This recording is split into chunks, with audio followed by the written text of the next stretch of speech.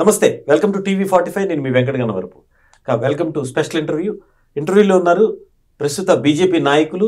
నిన్నటిదాకా కాంగ్రెస్లో ఉండి కాంగ్రెస్ నుంచి రిజైన్ చేసి బీజేపీలో జాయిన్ అయ్యారు సీనియర్ అడ్వకేట్ కూడా దామోదర్ రెడ్డి గారు, చల్లా దామోదర్ రెడ్డి గారు. దామోదర్ రెడ్డి గారు నమస్తే అండి. నమస్కారం. నేను ఇందాక ఇంట్రడక్షన్లో చెప్పినట్లు గతంలో నుంచి మీరు దాదాపు 2004 నుంచి కాంగ్రెస్లో ఉన్న పరిస్థితి. నిన్నటిదాకా కాంగ్రెస్లో ఉండి బీజేపీలోకి మారడానికి రీజన్ ఏంటి? ప్రధానంగా ఏంటంటే ముందు రాజశేఖర్ రెడ్డి గారు ఉన్న నేపథ్యంలో ఆయన ఆహ్వానం మేరకి నేను కాంగ్రెస్ పార్టీలో చేరడం జరిగింది. అంతకుముందు నేను టీఆర్ఎస్లో ఫౌండర్ మెంబర్ని 2001 నుంచి అసలు పార్టీ పెట్టడానికి అంటే ఇంకా వాస్తవానికి మేము మలిదశ తెలంగాణ ఉద్యమాన్ని ప్రారంభించింది మేము. తెలంగాణ న్యాయవాదుల సంఘం ఏర్పాటు చేసి దాని ఫౌండర్ ప్రెసిడెంట్గా నేనున్నాను.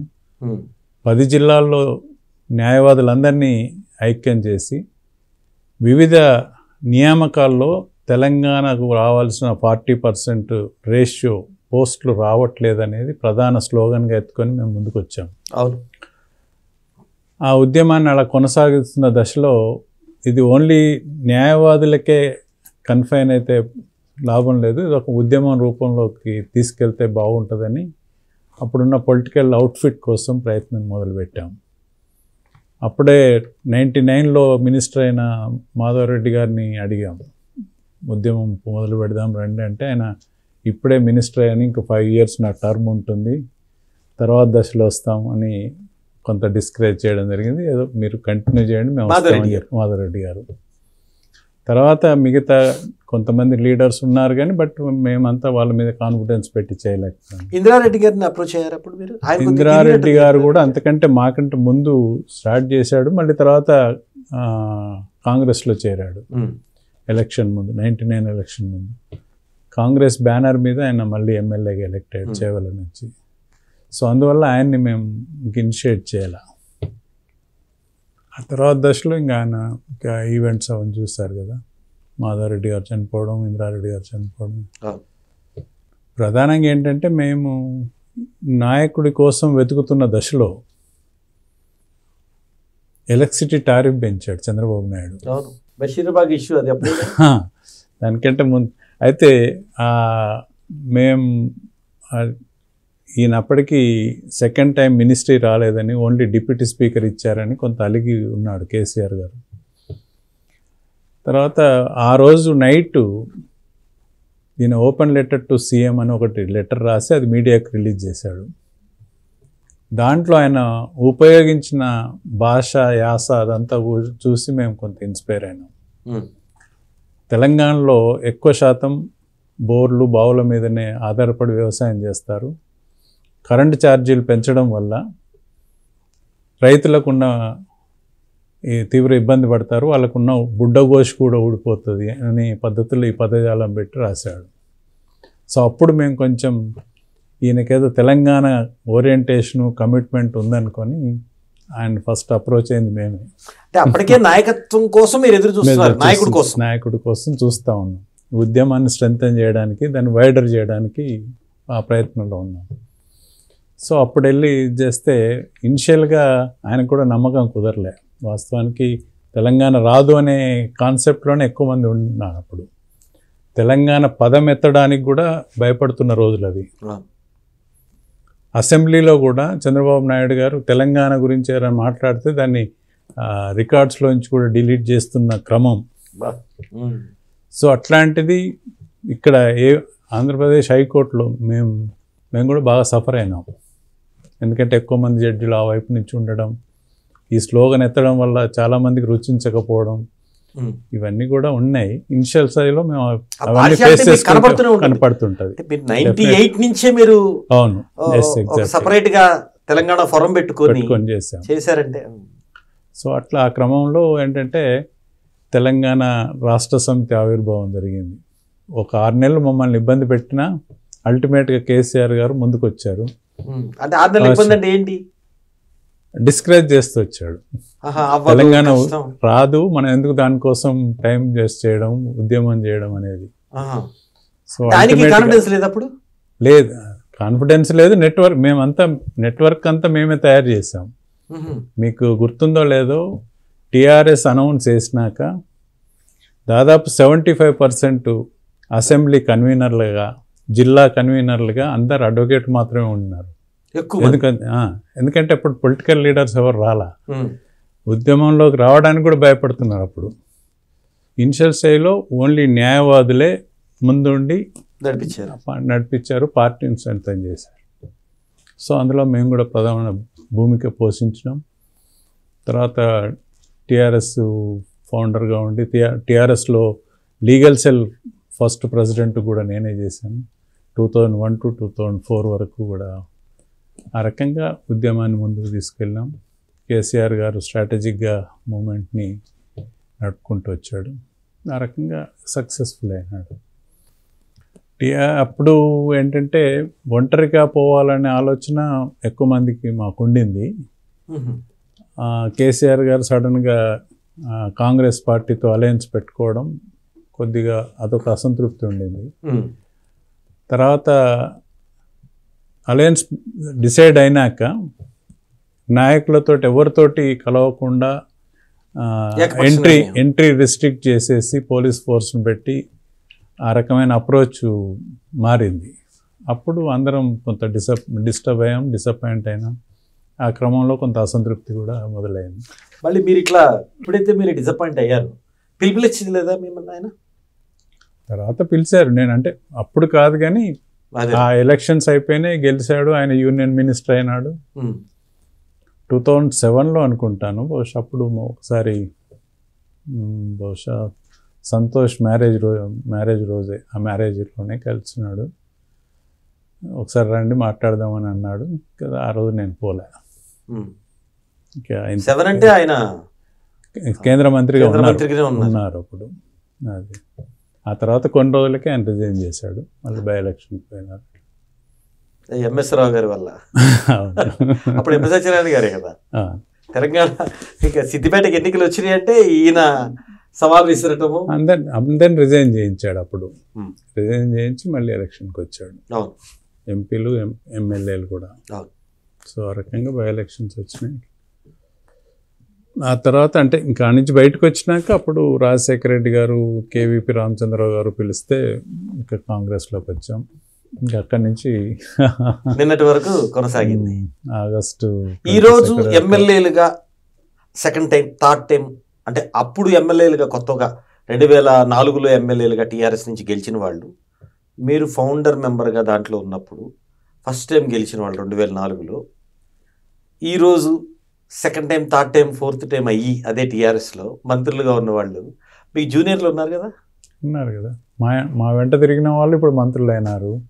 ఎట్లా అనిపిస్తుంది దామోదర్ రెడ్డి గారు?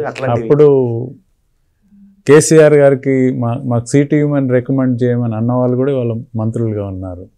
మా హెల్ప్ అడిగి సార్కి చెప్పండి సీటు ఇవ్వమని అట్లా అడిగిన వాళ్ళు కూడా వాళ్ళ. సో ఒకటి అంటే రాజకీయంలో ఆ కన్సిస్టెన్సీ, లేకపోతే అన్ని ఒడిదొడుకులు ఓడ్చుకొని ఉండగలిగితేనే రాణిస్తారని వస్తుంది. బహుశా మాకుండే సెల్ఫ్ రెస్పెక్ట్ ఇస్తానో, లేకపోతే ఈగోనో, లేకపోతే ఆల్రెడీ ఇండిపెండెంట్ ప్రొఫెషన్లో ఉన్నాము, ఇంకా దాని డిపెండెంట్ కాదు కాబట్టి, ఫుల్ టైం పాలిటిక్స్ కాదు కాబట్టి కొంచెం మా అప్రోచ్ డిఫరెంట్ ఉండొచ్చు. అవి ఒక కారణం కావచ్చు బహుశా. సో దాంట్లో కొంత మేము నష్టపోయినామని అనుకోవచ్చు. But note regrets. ఇంకా మాకు ఒక సంతృప్తి ఏంటంటే మేము మొదలుపెట్టిన ఉద్యమం తెలంగాణ రాష్ట్రం అవతరించడానికి దోహదపడింది. మేము ఆ పద్ధతిలో చేసినామనే సంతృప్తి అయితే, తెలంగాణ సాధించుకున్నామనే సంతృప్తి అయితే మాకు బాగా. అంటే రాజకీయ పోరాటం కంటే ముందు ఉద్యోగ సంఘం పోరాటమే పునాది. అంటే మలిదశ ఉద్యమం, తొలిదశ ఉద్యమం తర్వాత మొదట్లో అట్లా ఉండింది. బట్ పార్టీ ఆవిర్భావం కంటే ముందు మీరు 98, 99 చెప్తున్నారు. ఇది సపరేట్ తెలంగాణ అడ్వకేట్స్ అందరూ సపరేట్గా అవ్వడం. ఇప్పుడు గతంలో అంటే 69 మూమెంట్ వేరు. అవును. తర్వాత ఈ రెండవ దశ ఉద్యమం ప్రారంభించబడింది న్యాయవాదులతోటి. నేననేది అదే. అప్పుడే 98, 99. ఇప్పుడు మీరు 2000 కాకపోయినా 2001 నుంచి కదా. 97లో I was elected as secretary of AP high court advocates association. ఏపీలో ఉన్నప్పుడే అప్పటికి కొండా మాధవరెడ్డి గారు, జస్టిస్ కొండా మాధవరెడ్డి గారు ఢిల్లీలో సుప్రీంకోర్టులో ప్రాక్టీస్ చేస్తున్నారు. ఆయన smaller states action committee, joint action కమిటీకి చైర్మన్గా ఉన్నాడు. సో ఆయన రిక్వెస్ట్ చేస్తే గవర్నమెంట్ బాడీ అండి లేదు, ఇట్స్ అంటే అందరూ ఎవరెవరైతే స్మాలర్ స్టేట్స్ కావాలని అనుకుంటున్నారో వాళ్ళందరూ కలిసి ఓ ఫోరం పెట్టుకున్నారు. దానికి ఆయన చైర్మన్గా చేశారు. ఆయన senior advocate, retired chief justice. So ఆయన రిక్వెస్ట్ చేస్తే మేము ఇక్కడ హైదరాబాద్లో తెలంగాణ లాయర్స్ మీటింగ్ ఒకటి ప్లాన్ చేసాం. ప్లాన్ చేసి జస్ట్ 28th మా ఎలక్షన్ అయింది, 29th రోజే మా కన్వెన్షన్ పెట్టినాం బసంత్ థియేటర్లో. దాదాపు 1000 మందితో లాయర్స్తో మీటింగ్ పెట్టాం. దానికి మాధవరెడ్డి గారు వచ్చారు. దాంట్లో బీయింగ్ ఏపీ హైకోర్టు సెక్రటరీగా ఉండి కూడా ఫస్ట్ రెజల్యూషన్ నేనే మూవ్ చేశాను. అక్కడ అన్ని జీపీలు, స్టాండింగ్ కౌన్సిల్, ఏజీపీలు అన్నిట్లో లా ఆఫీసర్స్ పోస్టులలో 40% రేషియో మెయింటైన్ చేయాలనే తీర్మానాన్ని అది మొదలుపెట్టాం. ఆ రెజల్యూషన్ ఇంప్లిమెంటేషన్కి అటు అడ్వకేట్ జనరల్తో కానీ తర్వాత గవర్నమెంట్తో, చంద్రబాబు నాయుడుతో కూడా మేము నెగోషియేట్ చేసినాం. కానీ వాళ్ళు అప్పుడున్న అనంతబాబు అడ్వకేట్ జనరల్ అడమెంట్గా బిహేవ్ చేయడం, చంద్రబాబు నాయుడు గారు మాతో మాట్లాడతానని చెప్పి ముందు ఇంటర్వ్యూ టైం ఇచ్చి తర్వాత అది క్యాన్సిల్ ఈ సబ్జెక్ట్ అనగానే దాన్ని క్యాన్సిల్ చేశాడు, అపాయింట్మెంట్ కూడా. సో ఈ దశలో మళ్ళీ మేము ఇంకా అన్ని జిల్లాలకు పోయి లాయర్స్ అందరిని ఆర్గనైజ్ చేసి ఒక పోరాట రూపానికి దారితీసింది. మీరు ఏపీ అడ్వకేట్స్ సెక్రటరీ అంటే అసోసియేషన్ సెక్రటరీగా ఉన్నారు కదా, ఉండి రెజల్యూషన్ పాస్ చేసి తెలంగాణ మూమెంట్ని క్రియేట్ చేస్తున్నారని తెలిసినప్పుడు మీ ఫైల్ జడ్జి గారి దగ్గరికి వచ్చినప్పుడు అప్పుడు ఓవరాల్గా ఆంధ్ర ప్రాంతానికి సంబంధించిన జడ్జీలే ఉంటారు కదా, మెజారిటీ వాళ్ళే ఉంటారు. మెజారిటీ కదా. ఇప్పుడు అవి మాట్లాడచ్చో లేదో తెలియదు, అంటే వాళ్ళు రిటైర్ అయి ఉంటారు. అందరు రిటైర్ అయిపోయినారు, ఇప్పుడు వాళ్ళు లేరు. కానీ సో ఒకటి వాళ్ళ నుంచి హావభావాలు ఎలా ఉండేవి, తేడా ఉంటుంది. డెఫినెట్ గా అప్రోచ్ లో తేడా ఉంటుంది. అది ఆ కేసుల మీద కూడా మాకు ఇంపాక్ట్ కనిపించేది. కొంత బాధ అనిపించేది. వాయిదాలు కానీ ఊరికి వాయిదాలు ఇచ్చేయడం, లేదంటే డిస్మిస్ చేయడం, రిలీఫ్ ఇవ్వాల్సిన వాటిల్లో కూడా ఇవ్వకపోవడం, మా ఫేసులు చూసి పార్టీలు నష్టపోతున్నారు అనేది ఒక బాధ ఉండేది. బట్ అది కనిపించింది. మా కారిడార్లలో మాతో మాట్లాడడానికి కూడా భయపడేవాళ్ళు. గిల్టీ కాదు కానీ అంటే వీళ్ళు మళ్ళీ ఏదో కొత్త పంచాయతీ పెడుతున్నారు అని ఒక డైరెక్ట్ కామెంట్స్. ఒక విధంగా అక్కడ జస్టిస్ ఉంటే మా సీటుకే వీళ్ళు ఎసరు పెడుతున్నారు అనేదే కదా అది. ఎగ్జాక్ట్లీ. సో ఎక్కువ అలాంటివన్నీ మీరు అధిగమించి చేశారు కదా. అవును, హ్యూమిలియేషన్ ఫేస్ చేసినాం, నష్టపోయినాం, కేసులు నష్టపోయినాం, ఇవన్నీ జరిగినాయి. తెలంగాణ మాకు కోస్తారా ఆ ఫ్రూట్స్ తినలేదు. మీరు అంతా చేశారు, ఆసామిగా ఉండి చిన్న మొక్కను తీసుకొచ్చి నాటి ఆ మొక్క చెట్టు అయింది. ఆ చెట్టు అయిన దాంట్లో ఎంతోమంది కృషి ఉంది. దాంట్లో మేజర్గా ఫస్ట్ లైన్ వారియర్స్గా మీరున్నారు. కానీ ఆ ఫ్రూట్స్ వచ్చే టైంకి మీరు లేరు. కరెక్ట్. అది గుర్తొచ్చినప్పుడు కానీ ఆ భావన వచ్చినప్పుడు కానీ ఎలా అనిపిస్తుంటుంది మీకు? అది కొద్దిగా కొంత పించింగ్ ఉంటుంది కానీ బట్ ఓవరాల్గా ఏంటంటే మేము వెనక్కి చూసి మళ్ళీ జరిగింది అని బాధపడే పరిస్థితి లేదు.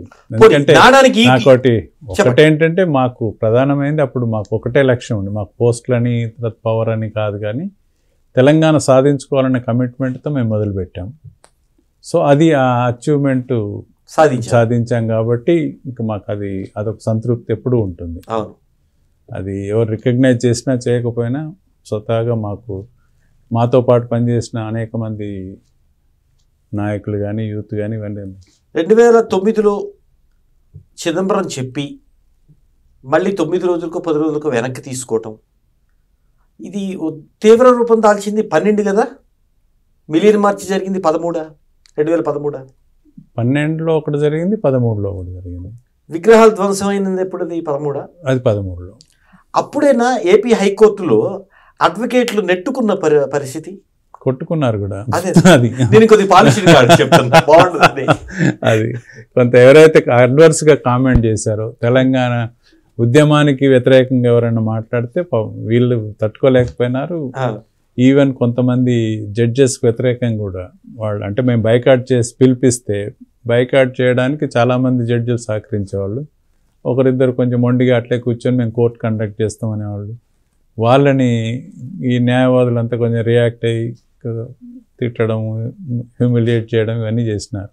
At the same time lawyers కూడా ఎవరెవరైతే మా ఉద్యమాన్ని అపోజ్ చేసిండ్రో వాళ్ళ పట్ల కూడా అదే పద్ధతిలో కొంత రియాక్ట్ అయ్యి చేస్తున్నారు. అట్లా రెండు గ్రూపుల మధ్య కేసులు వచ్చినాయి. అప్పుడు కేసులు పెట్టారా? జరిగినాయి కదా, జరిగినాయి. క్లియర్ అయిపోయినాయా? ఇంకొకటి ఉన్నట్టుంది. చాలా వరకు ప్రాసిక్యూషన్ విత్డ్రా చేశారు. తర్వాత ఇదేముంటది, ప్రాంతం కోసం, ఆత్మగౌరవం కోసం జరిగింది కదా. కాకపోతే అవి మోసారు మీరు. అయితే అన్ని పోలీసుల లాఠీ దెబ్బలు తిన్నాం, కేసులు భరించాం.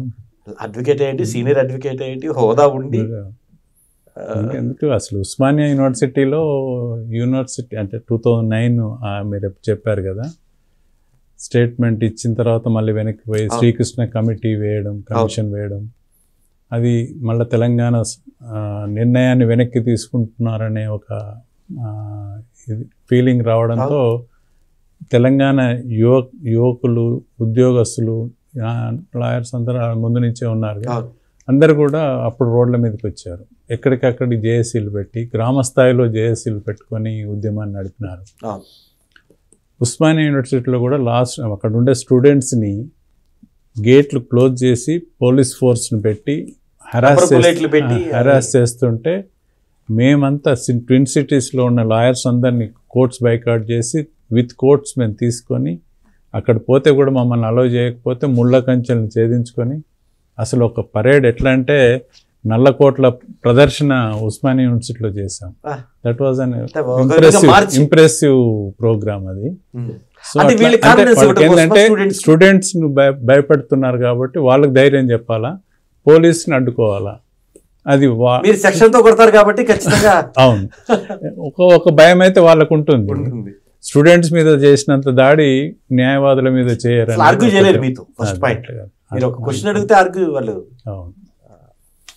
సో అవన్నీ దాటుకొని వచ్చారు.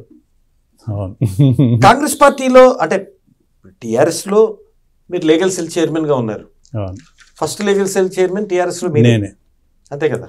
నాకు తెలిసి ఇప్పటిదాకా కూడా మళ్ళీ చైర్మన్ ప్రెసిడెంట్ అపాయింట్మెంట్ జరగలేదు. ఇప్పటికి జరగలేదా? నాకు తెలిసి that was the first and last. So last అనొచ్చు, ఎందుకంటే టీఆర్ఎస్ బీఆర్ఎస్ అయిపోయింది కాబట్టి. ఇప్పుడు బీఆర్ఎస్ అయింది, తర్వాత లీగల్ సెల్ రీకాన్స్టిట్యూషన్, తర్వాత కొత్త ప్రెసిడెంట్లు వేయడం, కొత్త కమిటీలు వేయడం, అవన్నీ జరిగినట్టే. అంటే పబ్లిక్ ప్రెస్ నోట్ ఇచ్చేవాళ్ళు కదా, ఆ పదమే వినలేదు టీఆర్ఎస్ లీగల్ సెల్. కాంగ్రెస్ పార్టీలో కొనసాగుతూ వచ్చారు. కాంగ్రెస్ పార్టీ నుంచి వేయటానికి రీజన్ ఏంటి? కాంగ్రెస్ పార్టీలో యాక్చువల్గా అంటే ఇంకా వచ్చిన తర్వాత రాజశేఖర రెడ్డి గారు ఉన్నంతకాలం బాగానే యాక్టివ్గా పనిచేసాం. తర్వాత వారు ఉన్నప్పుడు కూడా మేము తెలంగాణ స్లోగన్ వదిలిపెట్టలే. మేము కాంగ్రెస్లో కూడా మేము తెలంగాణ మానిటరింగ్ గ్రూప్ అని ఒకటి పెట్టుకొని రాపోలు ఆనంద్ భాస్కర్, నేను, నిరంజన్ గారు చేశారు. తర్వాత ముందు మేమంతా ఒక టీం ఫామ్ అయ్యి మేము విత్ ఇన్ ది కాంగ్రెస్. ఆయన ఎట్లా మీకు అంటే కాంగ్రెస్ పార్టీలో ఉన్నాడు, ఆయన పార్టీ జనరల్ సెక్రటరీగా ఉన్నాడు. తర్వాత నేను కూడా పార్టీలో లీగల్ సెల్ అప్పుడు వైస్ చైర్మన్గా ఉండేవాడిని. అట్లా లైక్ మైండెడ్ అంటే తెలంగాణ స్లోగన్ మీద పనిచేయాలనుకునే గ్రూప్ అందరిని ఆర్గనైజ్ చేసి అట్లా యాక్టివిటీస్ మేము చేస్తూ వచ్చాం. శ్రీకృష్ణ కమిషన్ ముందు కూడా మేము recorded representations with all materials collect చేసి మేము రిప్రజెంటేషన్స్ ఇచ్చి. ఓన్లీ అడ్వకేట్ జరుగుతున్న అన్యాయమా, అన్ని వర్గాలు సంబంధ వర్గాలు జరుగుతున్న అన్యాయం? మొత్తం తెలంగాణ ప్రాంతం పట్ల జరుగుతున్న వివక్షత, అన్ని రంగాల్లో ఈ నష్టాలు ఇచ్చారు, మొత్తం కలిపేసేసి అన్ని చేశారు. అట్లా అఫీషియల్గా తీసుకున్నారు. ఇక్కడ హియరింగ్ జరిగినప్పుడు మేము మా ఆర్గ్యుమెంట్స్ వినిపించాం. ఢిల్లీకి వెళ్ళి ఢిల్లీలో కూడా శ్రీకృష్ణ పర్సనల్గా మేము డెలిగేషన్ కలిసి టోటల్ డాక్యుమెంటేషన్ ఇచ్చాం. టీఆర్ఎస్లో ఉన్నా కాంగ్రెస్లో ఉన్నా తెలంగాణ స్లోగన్ మీద మాత్రం పనిచేస్తుంది పార్టీలో ఉన్నా అది.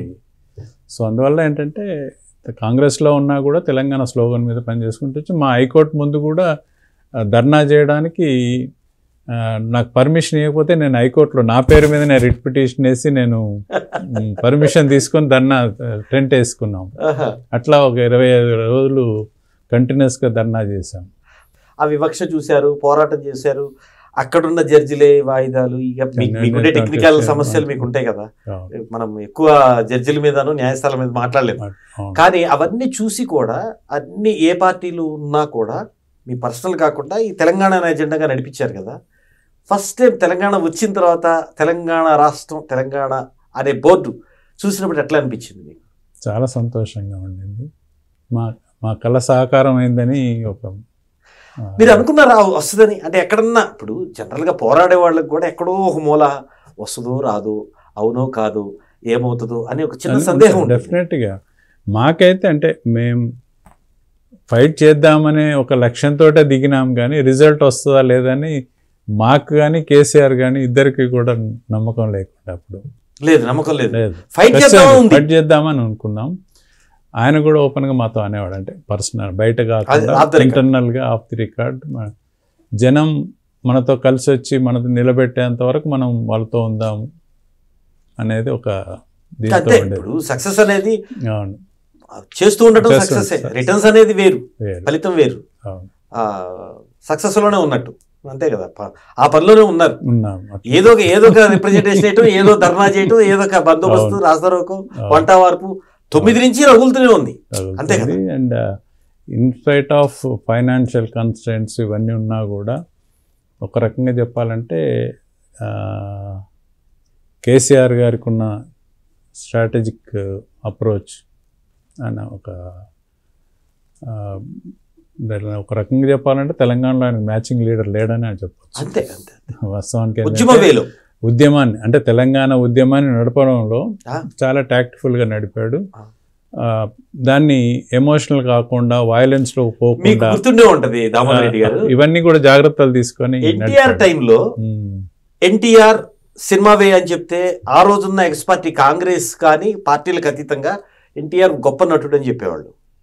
అదే పొలిటికల్ వే అంటే మళ్ళీ భిన్న స్వరాలు వినపడాయి. అట్లనే కేసీఆర్ సంబంధించి ఉద్యమ నాయకుడు అంటే పార్టీలకు అతీతంగా కొంత ఓట్లు పడతాయి డెఫినెట్గా. అప్పుడు ఆయన కేసీఆర్ గారు అంటే ఒకరనే కాదు, దీంట్లో కమ్యూనిస్ట్ పార్టీల నుంచి వచ్చిన వాళ్ళు ఉన్నారు, బీజేపీ నుంచి వచ్చిన వాళ్ళు ఉన్నారు, కాంగ్రెస్ నుంచి వచ్చిన వాళ్ళు ఉన్నారు. అన్ని పార్టీల వాళ్ళు కలిస్తేనే అక్కడ టీఆర్ఎస్ ఏర్పడింది. సో ఆ రకంగా ఉద్యమం కూడా అదే పార్టీలకు అతీతంగానే ఉద్యమం. తర్వాత సబ్బండ వర్గాలు అన్ని జేఏసీలు ఏర్పడి అన్ని కృషి చేశాయి, కానీ ఎక్కువ అడ్వకేట్ చేసి అగ్రెసివ్గా ఉండేది అప్పుడు. ఎందుకని రీజను అంటే చాలా ఏమని చెప్పాలి, కరుకుగా ఉండేది. వాస్తవానికి అంటే అందరూ యాక్సెప్ట్ చేయకపోవచ్చు. ఇవాళ ఏంటంటే ఎంప్లాయీస్ మేము చేసామంటారు, యూత్ అంతా మేము చేసామంటారు, కానీ బట్ కన్సిస్టెంట్గా ఫ్రమ్ 97 ఆన్వర్డ్స్ టు 14 వరకు నిబద్ధతతోటి వితౌట్ ఎనీ ఎక్స్పెక్టేషన్స్ కమిటెడ్గా పనిచేసిందంటే అడ్వకేట్స్. దానికి కారణం ఏంటంటే మేము టీఆర్ఎస్ పెట్టడానికి ఒక 2-3 సంవత్సరాల ముందు మేము చేసిన ఎఫర్టే. మా నెట్వర్క్ అంతా కూడా దాదాపు ఒక 30,000 మంది లాయర్స్ని కలిసి ఆర్గనైజ్ చేసే పద్ధతి అంతలా తీసుకొచ్చాం. కోదండరామ్ గారితో వచ్చేప్పటికి నేను అప్పటికి బయటకు వచ్చేసాను కాబట్టి అంత ఆయనతో కలిసి క్లోజ్గా ఆర్గనైజ్ చేయలే కానీ బట్ అన్ని ప్రోగ్రామ్స్లలో పాల్గొంటూ జయశంకర్ గారితో మేము బాగా క్లోజ్గా ఉండేవాళ్ళం. ఆయన ఈజ్ అవర్ మెంటర్, అంటే ఒక రకంగా తెలంగాణ స్లోగన్కి ఆయన పెద్ద ఊతం ఇచ్చాడు. మాకు ఉన్నాయి వ్యూహకర్త, మంచి క్యాంపెయినర్ రాదర్ దెన్ ఒక క్యాంపెయినర్. కన్సిస్టెంట్గా ఎక్కడ పోయినా తెలంగాణ అవసరము, ఇక్కడ ఉండే ఇబ్బందులు ఏంటి, సొల్యూషన్స్ ఎట్లా అనేది పార్టీ నిర్మాణాత్మకంగా ఉద్యమం నడవడానికి కావాల్సిన ఊతం అంతా ఆయన ఇచ్చాడు. స్క్రిప్ట్ ఓవరాల్గా వాడు వ్యూహం, వ్యూహకర్త అనొచ్చు. సో ఇప్పుడు తెలంగాణ 14 నుంచి ఇప్పుడు 9 సంవత్సరాలు అయిపోయింది హ్యాపీగా. కాకుంటే ఇప్పటికీ కొన్ని ఇంకా ఏవైతే అనుకున్నామో తెలంగాణ సాధించుకుంటే మనకి ఇవన్నీ సమస్యలు పరిష్కారం అయితే అనుకున్నామో ఇంకా అవి కొన్ని అపరిష్కృతంగా ఉన్నాయి. దాంట్లో ప్రధానంగా అప్పుడున్న స్లోగన్ మేము 3 స్లోగన్లు పెట్టేవాళ్ళం. కేసీఆర్ గారు కానీ మా పార్టీ కానీ నిధులు నియామకాలు అనే పద్ధతుల్లో. సో అవి ఏమవుతున్నాయంటే ఇప్పుడు నీళ్ళు వరకు వచ్చేప్పటికీ సరే ఒక మేరకి కొన్ని ప్రాజెక్టులు అవన్నీ కొంత డిజైన్ చేశారు. కాంగ్రెస్ పార్టీ ముందు శాంక్షన్ చేసి పని మొదలు పెట్టిపోయిన వాటిని ఇక్కడ కంప్లీట్ చేసుకోవడం ఇవన్నీ ఎవరు చేసినా కొంత మెరుగ్గా ముందుకు వచ్చింది. ఇంకా సాధించాల్సిన అవసరం ఉంది. రెండవది ఏంటంటే ఇక నియామకాలు ప్రధానమైంది. యాక్చువల్గా స్టూడెంట్స్ యూత్ అంతా కూడా బాగా ఉద్యమంలో పాల్గొనడానికి ఆస్పిరేషన్స్ ఉన్నాయి. తెలంగాణ ఏర్పడితే మన ఉద్యోగాలు మనకు వస్తాయి, మనం సెటిల్ అవ్వచ్చు, మన కుటుంబాలకు మనం పోషణ కల్పించవచ్చు అనే అది బాగా కొరవడింది అనేది. అదైతే ఆ ప్రాబ్లం సాల్వ్ కాలేదు ఇప్పటికీ. ఇంకా ఇట్ ఈస్ స్టిల్ పర్సిస్టింగ్. ఇప్పుడు ఇంకా రకరకాల ఎగ్జామినేషన్స్ పేరుతో లీకేజీల పేరుతో అన్నీ కూడా కొన్ని ఎగ్జామ్స్ జరిపి రిజల్ట్స్ ఇవ్వకపోవడం, అపాయింట్మెంట్ ఆర్డర్లు ఇవ్వకపోవడం, కొన్ని ఇప్పుడు పబ్లిక్ సర్వీస్ కమిషన్ లీకేజ్ అయిందని ఆ సాకుతో ఇప్పుడు మళ్ళీ ఆ ప్రయత్నాలే ఆపేసేయడం. ఇవన్నీ కూడా ఏంటంటే పాపం నిరుద్యోగ యువకులకి బాగా డిస్పరేట్గా ఉన్నారు. చాలా మంది ఒక గోల్ పెట్టుకొని ఈసారి గ్రూప్లో నేను కొట్టాలి, గ్రూప్లో అంటే తలరాత మారిపోతుంది కదా గ్రూప్ కొట్టేస్తే. అలా ఎంతో మందికి ఆశల మీద నిరాశగా ఎగ్జామ్ డిసైడ్ అవుతూనే బాగా ప్రిపేర్ అవుతుంటారు, కోచింగ్లు తీసుకుంటారు, డబ్బులు ఖర్చు పెట్టి బాగా కష్టపడి చదువుతారు. ఒకసారి రాసిన తర్వాత రెండోసారి ఆ కాన్ఫిడెన్స్ ఉంటుందా అంటే ప్రశ్నార్థకం. మళ్ళీ ఒకసారి ముందు మెంటల్గా డిస్టర్బ్ అయిపోతారు. ఆ డిస్టర్బెన్స్ ఏంటంటే మళ్ళీ కాన్సన్ట్రేషన్ దెబ్బతీస్తుంది. సో అందువల్ల చాలామంది నష్టపోతారు. అది ఇప్పుడు విచిత్రం ఏంటంటే కాంగ్రెస్లో మంచి ఫ్రీడమ్ ఉంటుంది, గుర్తింపు, ఒక హోదా మీలాంటి వాళ్ళకి సీనియర్స్కి. మీరు డిజిగ్నేషన్ పరంగా కూడా సీనియరే కదా అడ్వకేట్గా. సో అలాంటి మీరు బీజేపీ అనే పార్టీలో దామోదర్ రెడ్డి గారిని చూడటం అంటేనే ఒక ఇది ఏంటి అసలు, అంటే దీనికి బ్యాక్గ్రౌండ్ ఎవరైనా ఉన్నారా బీజేపీలోకి వెళ్ళటానికి? అట్లేం కాదు కానీ అంటే ఒకటి అంటే ఇక్కడ కాంగ్రెస్ పార్టీ నాయకత్వం క్రమంగా వీక్ అవ్వడం, తర్వాత దీంట్లో కూడా రకరకాల గ్రూపులు పెట్టుకొని మళ్ళీ ఒక్కొక్క గ్రూప్ ఒక్కొక్కరితో టైఅప్ కావడం, కొంతమంది అధికార పార్టీతో, కొంతమంది ఇంకెవరితో ఇట్లా. సో అల్టిమేట్గా ఏంటంటే ఈ క్రమంలో పార్టీని వీకెన్ చేసుకుంటూ వస్తున్నారు. ఒకరి మీద ఒకరు తిట్టుకోవడం, ఓపెన్గా స్టేట్మెంట్స్ ఇచ్చుకోవడం వల్ల. వీటన్నిటికంటే కూడా ఏంటంటే ప్రధానమైనది జాతీయ స్థాయిలో కూడా రాహుల్ గాంధీ గారిని అక్కడుండే మేధావులను, వృద్ధ నాయకులు, మరి వాళ్ళ స్ట్రాటజీస్ ఏంటో అర్థం కాలేదు. కానీ ఆయన భవిష్యత్తుని ఆయనే చెడగొట్టుకున్నాడా, ఈ అడ్వైజర్స్ చెడగొట్టినారా తెలియదు. కానీ 2004 నుంచి 2014 వరకు ఉన్న ప్రభుత్వంలో ఆయన important role తీసుకోలేకపోయినాడు as a cabinet మినిస్టర్గా. కానీ అవసరమైతే మన్మోహన్ సింగ్ గారు 2010లో రాజీనామా చేసి ఇప్పుడు Rahul Gandhi can become prime minister అని చెప్పినా కూడా అప్పుడున్న పరిస్థితుల్లో మాటను కాదనే వాళ్ళు లేరు, మిగతా పార్ట్నర్స్ కూడా ఎవరు కూడా పెద్ద అపోజ్ చేసే పరిస్థితి ఉండేది కాదు. సో అప్పుడు ఆలోచన చేయకపోవడం, ఆయన పర్సనాలిటీని పెంచలేకపోయినారు. అంటే హుందాతనం అనే ఒక ట్యాగ్ లైన్ తో ఆగిపోయారా అప్పుడు? ఒకటేంటంటే ఆయనకి సొంతగా డ్రైవ్ ఉన్నట్టు నాకు కనిపించదు. ప్రతి వ్యక్తికి నేను ఇది కావాలా, నేను ఒక ఎంపీ కావాలా, నేను ఒక ప్రైమ్ మినిస్టర్ కావాలా, లేకపోతే ఒక క్యాబినెట్ మినిస్టర్ కావాలా అని ఆ డ్రైవ్ లేకపోతే అట్లాగే ఉంటుంది. కోరిక లేదని అనిపిస్తుంది. ఆ రకమైన ప్రయత్నం చేయకపోతే లేదా సొంత కాళ్ళ మీద నెగ్గాలని ఉందా అది బయటికి చెప్పొచ్చు. కానీ బట్ అది it's not a correct assessment. వాస్తవానికి ఏంటంటే నీకు ఆపర్చునిటీ ఉన్నప్పుడు నువ్వు అప్పుడే కాలేదు, నేను ఒకటే చెప్తున్నా, అంటే ఇప్పుడు 2014 ఎలక్షన్స్కి పోయినారు. అప్పటికి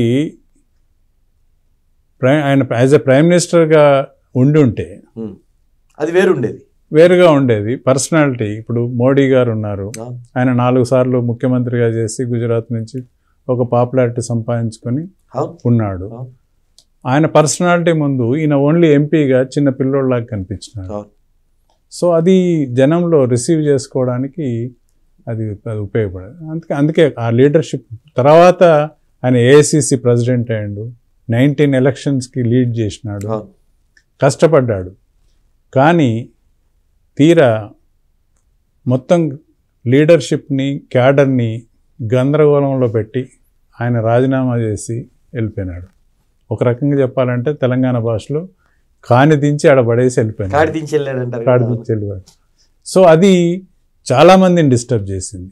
ఇప్పుడు ఆయన నైతికంగా కూడా కాదు, ఎందుకంటే ఆయన ముందాగా ఎలక్షన్ రోజు వచ్చినాడు, ప్రెస్ మీట్ పెట్టినాడు, సింగిల్ లైన్లో చెప్పినాడు వి యాక్సెప్ట్ పీపుల్ మ్యాండేట్ అన్నాడు, చెప్పేసి వెళ్ళిపోయినాడు. అట్లాగే అధ్యక్షుడిగా తన బాధ్యత నిర్వర్తించలేకపోయాను కాబట్టి రాజీనామా చేస్తున్నాను పబ్లిక్ లోకి ఆ మెసేజ్ వెళ్ళాలని చేశారా? లేదు, అది తర్వాత కదా జరిగింది. అదే రోజు చేసి ఉంటే ఆ మెసేజ్ పోయేది.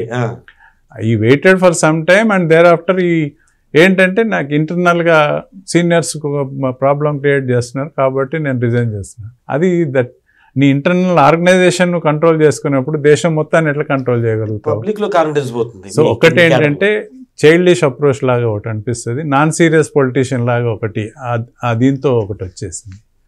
నేను అందుకే మొన్న ఈ మధ్య ఎక్కడో డిబేట్లో అడిగితే కూడా నేను చెప్పాను, అసలు కాంగ్రెస్ పార్టీ అంటే దిగ్విజయ్ సింగ్ వీళ్ళంతా వచ్చేదో ఇక్కడ స్టేట్ రీఆర్గనైజ్ చేయాలా, ఇప్పుడుండే సమస్యలన్నింటినీ సాల్వ్ చేయాలనేది వచ్చినారంటే దాని మీద డిబేట్ చెప్పిన. ఇప్పుడు అప్పటికి రాహుల్ గాంధీ పాదయాత్ర మొదలుపెట్టాడు, జోడో యాత్ర. నేను చెప్పిన ఇప్పుడు పీపుల్లో కాన్ఫిడెన్స్ క్రియేట్ చేయలేకపోతే ఆయన 3000 కిలోమీటర్లుగా 30,000 కిలోమీటర్లు తిరిగినా మళ్ళీ క్రెడిబిలిటీ రాదు. ఇప్పుడు ఎందుకంటే ఆ పరిస్థితి, ఇప్పుడు ఆ క్రైసిస్ ఇప్పుడు ఆయన ఫేస్ చేస్తున్నాడు. ఇప్పటికీ కూడా ఆయన బాడీ లాంగ్వేజ్, ఆయన అప్రోచ్ ఇవన్నీ కూడా అప్ టు ది మార్క్ లేదు.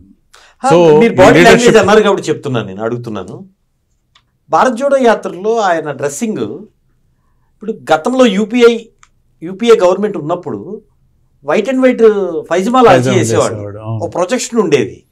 ఇప్పుడు ఆయన జనరల్గా జీన్స్ ప్యాంట్ అండ్ టీషర్ట్, అంటే కంఫర్ట్ కోసం ఆయన వేసుకున్నారు. ఆయన వస్త్రధారణ మీద మాట్లాడకూడదు, కానీ పబ్లిక్ లైఫ్ లో ఉన్నప్పుడు అన్ని క్యాల్కులేషన్స్ చూస్తారు కదా. అంటే ఒక సభలో కూడా వచ్చినప్పుడు పిసిసి అధ్యక్షుడిగా రేవంత్ ఉంటారు, పక్కన సీతక్క ఉంటారు. ఆయన వచ్చినప్పుడు ఏఐసిసి అధ్యక్షుడు గాంధీ కుటుంబం నుంచి వచ్చాడు, ఒక ప్రధానమంత్రి మనవడు, ఇంకో ప్రధానమంత్రి ముని మనవడు, ఇంకో యూపీఐ చైర్పర్సన్ కొడుకు, ఏఐసిసి ఉపాధ్యక్షుడు. ఫోకస్ లేదు. ప్రధానమంత్రి కొడుకు, మాజీ ప్రధాని కొడుకు. జనరల్గా మనం ప్రోటోకాల్ ఉంటుంది, ఒక వ్యక్తి ముఖ్యమంత్రి వచ్చిన దానికి, మంత్రి వచ్చిన దానికి, ఎమ్మెల్యే స్టేజ్ ఎక్కిన దానికి వేరియేషన్ ఉంటుంది. దర్పం కనిపించలేదు. రెండవది ఆ ప్రోగ్రామ్ డిజైన్ చేయడం కూడా ఊరికే మెయిన్ రోడ్ మీద, హైవే రోడ్ మీద నడుచుకుంటూ పోతా ఉంటే ఏదో కార్యకర్తలను పోగేస్తున్నారు, ఎక్కడికెక్కడ ఏదో జరిగింది. కానీ బట్ నువ్వు ఎప్పుడైతే గ్రామాల్లోకి టచ్ చేస్తావో, అట్లీస్ట్ ముఖ్యమైన పట్టణాలు, పెద్ద పెద్ద మేజర్ గ్రామ పంచాయతీస్ టచ్ చేయకపోతే, గ్రామీణ స్థాయికి పోయి నువ్వు వాళ్ళతో మింగిల్ కాలేకపోతే నీకు ఆ రెస్పాన్స్ రాదు నీకు. ఇదంతా ఆర్టిఫిషియల్ స్టేజ్ మేనేజ్మెంట్ లాగానే కనిపిస్తుంది. అది 30 ఏళ్ల క్రితం, 40 ఏళ్ల క్రితం ఓకే, అవును, జాతీయ నాయకుడు కనపడితే చాలని గాంధీ తిరిగిన టైము. ఇప్పుడు అన్ని పాదయాత్రలు ఇంటింటికి తిరిగే పరిస్థితి, గడపకాయ వచ్చేసింది కదా. ఇప్పుడు ఏపీలో మనం చూస్తున్నాం, గడపకి వచ్చింది. సో అందుకని అంటే ఇంకా అది చూడాలా, దాన్ని ఇంపాక్ట్ ఎట్లుంటుంది ఏంటి అనేది. సో ఒకటైతే ఏంటంటే క్రమంగా ఈయన ఎప్పుడైతే రిజైన్ చేశాడో, రాహుల్ గాంధీ గారు రిజైన్ చేసినాక ఈయన పర్సనల్ కోటరీ కూడా అందరూ ఒక్కొక్కరు వెళ్ళిపోవడం జరిగింది. నీకు జ్యోతిరాదిత్య సింధియా తప్పుకొని వెళ్ళిపోయినాడు. మళ్ళీ కర్ణాటకలో చూస్తుంటే మీకు ఇబ్బందికర పరిస్థితులు, కాంగ్రెస్ కు బెనిఫిట్ జరిగేట్టుంది కదా. ఉండొచ్చు, యాంటీ ఇన్కంబెన్సీ ఉంటే కొంత ఉంటది, కానీ బట్ అల్టిమేట్ గా రిజల్ట్ నిన్న రిజైన్ చేసేసి ఇటు రావాలని చూస్తున్నారు కదా. షట్టర్ ఉంటుంది, అసంతృప్తులు ఎక్కడైనా ఉంటాయి. ఇప్పుడు పార్టీ ఓవరాల్గా ఏం చేస్తుంది, ఎవరెవరు ఇప్పుడు కొత్త ఫేసులు పెట్టాలా, కొంత క్లీన్ ఇమేజ్ ఉన్న క్యాండిడేట్స్ని ప్రొజెక్ట్ చేయాలనేది, కొంత యూత్ని ఎంకరేజ్ చేయాలనే ఒక క్రమం బాగా ముందుకు వస్తూ ఉంది. రాజకీయాల కోసం మాట్లాడే వ్యక్తి కాదు. ఈ ఆర్టిఫిషియల్ గ్రోత్ నిజంగా గ్రోత్ అయిందా తెలంగాణలో? బీజేపీ లేదు, గ్రోత్ ఉంది. ఇప్పుడు తెలంగాణ రాష్ట్రం ఇప్పుడు బీఆర్ఎస్ అయిందనుకోండి, యాంటీ ఇన్కంబెన్సీ బాగా ఉంది. దీన్ని క్యాడర్ ఎక్కువగా ఉండి లీడర్షిప్ ఎక్కువ ఉన్న కాంగ్రెస్ కూడా అందుకోలేకపోతూ ఉంది. దానికి రకరకాల కారణాలు కూడా ఉన్నాయి. దీంట్లో కొంతమంది ఓ టీమ్ ఆఫ్ లీడర్లు, వాళ్ళ అఫిలియేషన్లు, ఇంకా రకరకాల మేనేజ్మెంట్లు, ఇవన్నీ మనకు తెలుసు. సో అంత ఎఫెక్టివ్గా జనంలోకి పోయి కార్యక్రమాలు చేసి ఆల్టర్నేట్గా ఎదగడానికి వాళ్ళు దే ఫెయిల్డ్ ఇట్. అది బీజేపీకి అనుకూలంగా తీసుకొని దాన్ని చేసిన. అంటే బీజేపీ లాంటి జాతీయ పార్టీని ఉత్తరాది పార్టీ హక్కును చేర్చుకునే అవకాశం తెలంగాణ లాంటి రీజనల్ స్టేటు సెంటిమెంట్, అంటే ఏరియా సెంటిమెంట్, ప్రాంతీయతత్వం ఉన్న ఏరియాలో అడాప్ట్ చేసుకుంటారా? ఉత్తరాది పార్టీ అని ఎందుకంటున్నారు దాన్ని? నేషనల్ పార్టీ లైక్ కాంగ్రెస్ కూడా అంతే కదా. కాంగ్రెస్ ఉండే లీడర్షిప్ నుంచి ఉంది కాబట్టి ఉండొచ్చు. నేషనల్ పార్టీ ఉత్తరాదిలో ఉన్న, ఇప్పుడు బేసికల్ గా అలహాబాద్ ఫ్యామిలీ నుంచి వచ్చిందే కదా. నీకు అట్లేం కాదు. ఇవాళ దేశం మొత్తం మీద కూడా పెద్ద పార్టీ, అతిపెద్ద పార్టీ, పవర్ఫుల్ పార్టీ అంటే బీజేపీ. నీకు ఈ రాష్ట్రమా, ఆ రాష్ట్రమా, south India, east India, north India, అవన్నీ కాదు. సో అన్ని ప్రాంతాలకి ఇవాళ స్ప్రెడ్ అయినారు. బ్రహ్మాండంగా పార్టీ ఎస్టాబ్లిష్ అవుతుంది. కమ్యూనిస్టుల కంచుకోటల్లో కూడా కమ్యూనిస్టు పార్టీ నాయకులు కూడా చేరి ఇవాళ బీజేపీని నిలబెడుతున్న పరిస్థితులు బెంగాల్ కానీ, కేరళ కానీ, త్రిపుర కానీ, ఇంకా మిగతా రాష్ట్రాల్లో కానీ ఇవన్నీ. సో అందువల్ల ఇప్పుడు ఒకటి ఏంటంటే ఇవాళ మెయిన్ ఎజెండా మారింది. బీజేపీకి ముందున్న ఎజెండా వేరు. ఇప్పుడు దేశ అభివృద్ధి లక్ష్యంగా ఒక స్కీమ్ తోటి ముందుకు పోతూ ఉన్నారు. అందువల్ల ఏంటంటే మోడీ గారి కన్స్ట్రక్టివ్ డెవలప్మెంట్ ప్రోగ్రామ్, ఇప్పుడు ఒక్కోసారి చాలామంది చెప్తుంటారు ఏదో పెట్రోల్ రేట్లు పెరిగినాయి, ఈ రేట్లు పెరిగినాయి, అది ఇదని. ఇవాళ ప్రపంచవ్యాప్తంగా కరోనా తర్వాత ప్రపంచం మొత్తం డ్యామేజ్ అయింది. అందులో అనేక ఇంక్లూడింగ్ పవర్ఫుల్ కంట్రీ అయిన అమెరికా కూడా ఇవాళ ఎకనామిక్ పాలసీలు ఇబ్బంది పడతా ఉన్నారు. సో ఈ క్రైసిస్లో ఇవాళ దేశం నిలబడింది అంటే, ప్రపంచం మన దేశం వైపు చూస్తున్నారంటే కారణం ఈ టెంపరీ ఇవి కాదు, కన్స్ట్రక్టివ్ ఎకనామిక్ పాలసీస్ అడాప్ట్ చేయడమే. అందువల్ల స్ట్రాటజిక్గా జరుగుతూ ఉంది, ప్రోగ్రెస్ ముందుకు వస్తుంది, కన్స్ట్రక్టివ్గా ప్రోగ్రెస్ అవుద్ది అనేది నా అభిప్రాయం. అంటే మీరు ప్రధానంగా ఏంటంటే ఎఫెక్టివ్ టీమ్, ఎఫెక్టివ్ ఆలోచన, ది ప్రోగ్రెసివ్ అంటే ఇంకో రకమైన మీనింగ్ ఇస్తారు, బట్ అది కాదు. ది ఓన్లీ థింగ్ ఏంటంటే ఇవాళ ప్రపంచ దేశాల నుంచి చూస్తే, ఇంక్లూడింగ్ కమ్యూనిస్ట్ పార్టీ దేశాలైన చైనా కానీ, రష్యా కానీ, వాళ్ళ పాలసీలు, వాళ్ళు ఎంత లిబరలైజ్ అయినరు ఎకానమీ దీంట్లో, అవన్నీ చూసుకొని స్టడీ చేసుకున్న తర్వాత ఇవాళ దేశంలో, ఇంత పెద్ద దేశానికి ఈ రకమైన స్టెబిలిటీ రావడానికి, తర్వాత టెర్రరిజాన్ని కంట్రోల్ చేయడంలో కానీ, ప్రపంచ దేశాల నుంచి వచ్చిన ముప్పును తట్టుకొని నిలబడడం కానీ, ఇవాళ మోడీ గారు పర్సనాలిటీగా కూడా వరల్డ్ లీడర్గా ఎదిగాడు.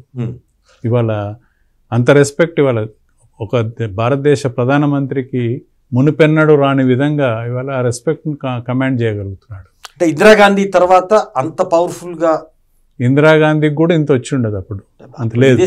విదేశాంగ విధానంలో ఇందిరాగాంధీ ఉంది, only non aligned movement countries వరకే ఉండింది అప్పుడు సోవియట్ యూనియన్తో ఫ్రెండ్షిప్ ఉండడం వల్ల ఆ కంట్రీస్ వరకు, సోవియట్ యూనియన్ ఇంపాక్ట్తో కొంత జరిగింది. బట్ ఇప్పుడు అట్లా కాదు. ఇప్పుడు అంతే ఈ కాంపిటీషన్లో G20లో ఉన్నాం, మనము నాటోలో ఉన్నాము, రకరకాల ఒకటేంటి చాలా వాటిల్లో. సో ఆ రకంగా ఏంటంటే ఇండియా ఇమేజ్ పెరిగింది ప్రపంచ దేశాల్లో, భారతదేశం వైపు అందరూ చూసే పద్ధతిని, అంటే వాళ్ళ పరిస్థితిని క్రియేట్ చేసినారు. ఇంకొక 1-2 టర్మ్స్ కంటిన్యూ చేస్తే కనుక ఈ దేశం నెంబర్ 1 కంట్రీగా వరల్డ్లో నిలబడుతుంది అనేది ఒక. మీరు బేసికల్గా అడ్వకేట్ అయినప్పటికీ కూడా మొదటి నుంచి నాయకత్వ లక్షణాలు ఉన్నాయి. మీరు అడ్వకేట్గా చేస్తూ కూడా స్టూడెంట్ లీడర్గా ఉండటము, తర్వాత ప్రాక్టీస్ చేస్తూ కూడా అడ్వకేట్ అసోసియేషన్స్ అన్ని చేస్తా, దాంతో పాటు నాయకత్వ లక్షణాలు. ఇంకొకటి సొంత గడ్డ ఆత్మగౌరవం నిలబెట్టుకోవాలి, ఉనికి చాటుకోవాలి, తెలంగాణ అస్తిత్వం నిలబెట్టాలి, పోరాటం చేశారు. ప్రత్యక్ష రాజకీయాల్లోకి అంటే ఒక ఎమ్మెల్యేగా కానీ ఎంపీగా కానీ పోటీ చేసే ఆలోచన ఉన్నదా, చేస్తారా? అంటే అవకాశం అంటే గతంలో కూడా ప్రయత్నం చేశాము, టీఆర్ఎస్లో ఉన్నప్పుడు కానీ కాంగ్రెస్లో ఉన్నప్పుడు కానీ ఆలోచన చేశాము. బట్ ఇంతకుముందు కూడా నేను అంటే 99 ఎలక్షన్లో అప్పుడు సిపిఐ అండ్ కాంగ్రెస్ అలయన్స్ ఉంటుందని చెప్పి అప్పుడు సిపిఐ నుంచి చేరియాల క్యాండిడేట్గా డిసైడ్ అవ్వడం, ఆ తర్వాత నేను కూడా అంగీకరించడం, తర్వాత దశలో అలయన్స్ బ్రేక్ అవ్వడం, ఆ తర్వాత ఒంటరి పోరాటం చేయాల్సిన పరిస్థితి వచ్చింది. అట్లా ఒకసారి పోటీ చేసి ఓడిపోయాము. తర్వాత ఇంకా ఆ తర్వాత అప్పటికే మేము ఈ తెలంగాణ స్లోగన్లో ఉన్నాం కాబట్టి ఇక దాని నుంచి అది ముందు పెట్టుకొని ముందుకు వెళ్ళాల్సి వచ్చింది. అప్పుడు కాన్సన్ట్రేషన్ మీరు తెలంగాణ మూమెంట్ కాకుండా పొలిటికల్ కాన్సన్ట్రేషన్ పెట్టినట్టయితే వాటికి మీరు క్యాబినెట్ పొజిషన్ ఇప్పుడే కాదు, ఒక రకంగా అంటే మా అదృష్టం లేదేమో కానీ బట్ ఆపర్చునిటీస్ వచ్చినాయి. నేను చెప్తున్నాను కదా, 85లో నేను స్టూడెంట్ లీడర్గా ఏఎస్ఎఫ్ స్టేట్ సెక్రటరీగా ఉన్నాను.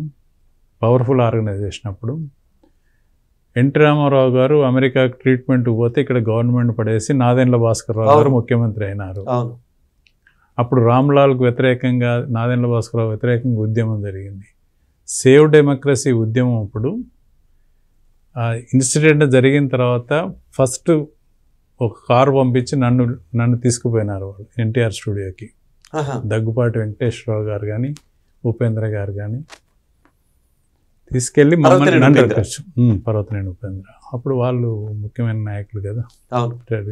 అప్పుడు వెంకయ్యనాయుడు కూడా, జైపాల్ రెడ్డి, వెంకయ్యనాయుడు ఇద్దరు ఎమ్మెల్యేలు ఉన్నారు. బట్ స్టూడెంట్ యూత్ లీడర్స్ని ఆర్గనైజ్ చేయడం ఇదంతా కూడా ఒక 15 days ఒక ఉద్యమం నడపడానికి నేను I played a major role అప్పుడు. సో జాయింట్ యాక్షన్ కమిటీ పెట్టించడం, తర్వాత కాలేజీలు, స్కూల్ అన్ని బైకాట్ చేయించి సేవ్ డెమోక్రసీ ఉద్యమాన్ని నడిపాం. ఆ తర్వాత ఒక ఆఫర్ కూడా ఇచ్చారు. అంటే నేను అప్పుడు ఏఎస్ఎఫ్లో ఉన్నాను, అప్పుడు నేను ఎమోషనల్గా కూడా ఉన్నాను. సోషలిజం, కమ్యూనిజం అనే దీంట్లో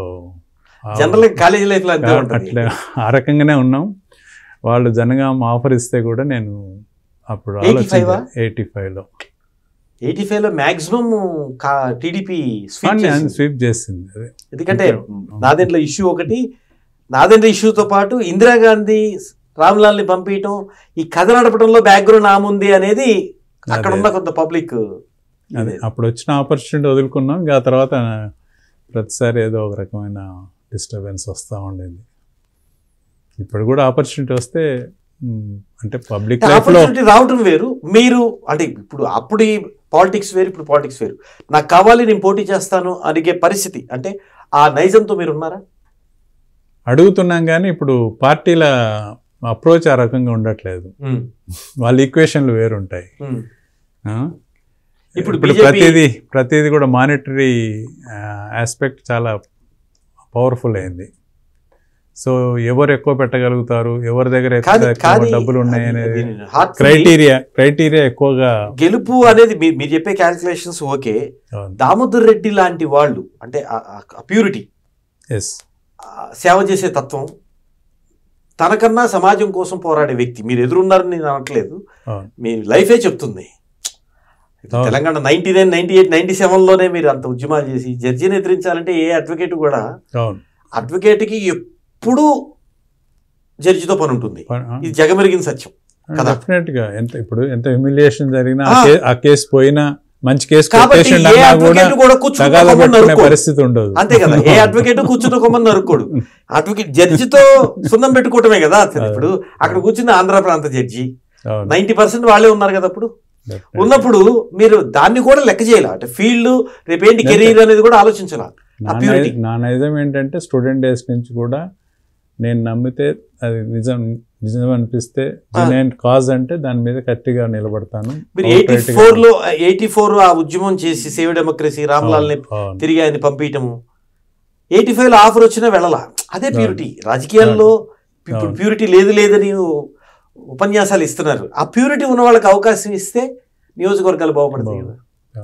సో అట్లా పార్టీలు గుర్తించాలని, మీలాంటి ప్యూరిటీ, ఆ పనిచేసే తత్వము ఉన్న వాళ్ళని ఒడిసిపట్టి వాళ్ళని గెలిపించే విధంగా పార్టీలు మారాలని, మీకు మీ సేవల్ని జనగాము నియోజకవర్గ ప్రజలు అదేవిధంగా బీజేపీ వాడుకోవాలని TV45 మనస్ఫూర్తిగా కోరుకుంటుంది.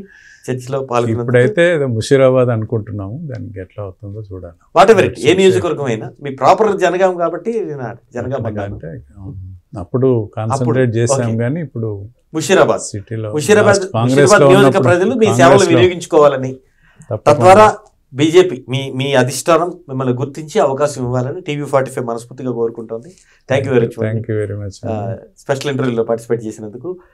ఏదైనా అకుంఠిత దీక్ష సొంత గడ్డ ఉనికి కోసం, అస్తిత్వం కోసం జరిగే పోరాటంలో తన లైఫ్ని అదేవిధంగా కెరీర్ని పణంగా పెట్టి రాజకీయాలకు అతీతంగా రాజకీయ అవకాశాలు కోల్పోయినా అనుకున్నదే సాధించాలి, సొంత ప్రాంతం కన్నతల్లి కన్న భూమి కంటే గొప్పది కాదు అని నమ్మిన సిద్ధాంతం. దీంట్లో ఎన్ని కోల్పోయినా కూడా ఆ సిద్ధాంతాన్ని నమ్ముకోవటం, ఇది దామోదర్ రెడ్డి గారి ప్రయాణం. ఇంకా వారు చేరుకోవాల్సిన గమ్యస్థానం చాలా ఉంది, చాలా అందుకోవాల్సిన మెట్లు ఉన్నాయి. సో ఆయన గమ్యం చేరుకోవాలని, ఉన్నత శిఖరాలు అధిరోహించాలని, తద్వారా ప్రజలకు ఆయన ఇంకా సర్వీసెస్ ఆ ప్యూరిటీతో చేస్తారని TV45 నమ్ముతోంది. ఇవి ప్రత్యేక ఇంటర్వ్యూ విశేషాలు. చూస్తూనే ఉండండి TV45, మార్పు కోసం ముందడుగు.